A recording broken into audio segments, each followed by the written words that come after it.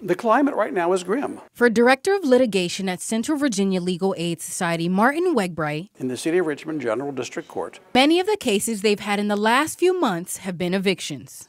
there are 803 eviction hearings scheduled. 15 of which are tenants from Grace Place Apartments in Richmond, an apartment complex we previously reported on after residents received a letter from building owners Franklin Capital Group stating they had to be out by May 31st. Shortly following that, residents received another letter stating they now had to be out by June 31st, a notice Wegbright told tenants did not serve as a legal eviction notice.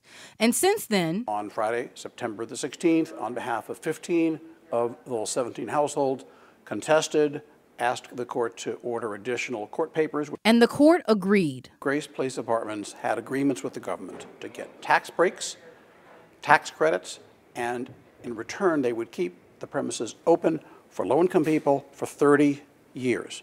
An agreement Wegbright says would end in December of 2031. That's the bottom line. You can't break a government agreement that you benefited from and harm the people who were supposed to get the benefit of that agreement.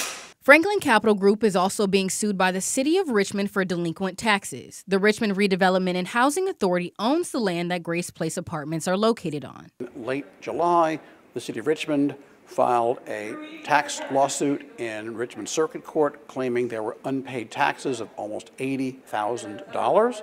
Wegbright says he hopes to see a fair judgment in both cases as it impacts some of our community's most disadvantaged people. They want to get as much money as they can from the development and provide as few services as possible.